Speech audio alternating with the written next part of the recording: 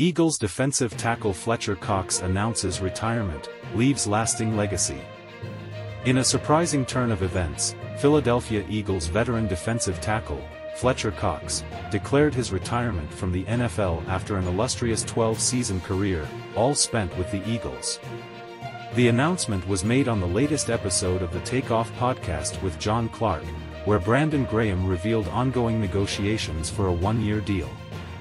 Cox, a first-round pick out of Mississippi State in 2012, solidified his place as one of the franchise's all-time greats, contributing significantly to 2 Super Bowl appearances, including the historic victory in Super Bowl 52.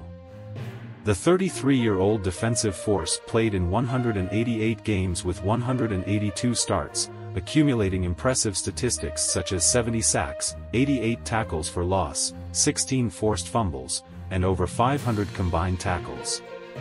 Known for his leadership on and off the field, Cox was a 6-time Pro Bowler, a 4-time All-Pro, and a vital part of the Eagles' championship culture.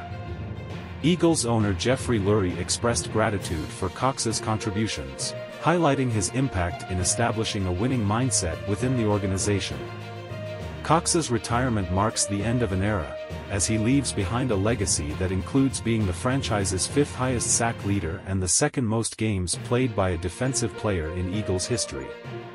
Despite hints of retirement during the offseason, Cox concluded his final NFL season in 2023 with an impressive performance, starting 15 games and recording 5 sacks, 17 QB hits, 3 TFLs, and 33 combined tackles.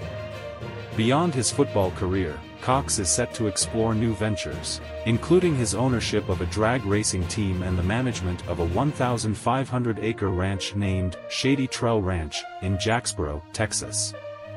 As Cox steps away from the gridiron, the Eagles and their fans express gratitude for the indelible mark he has left on the team and the city of Philadelphia.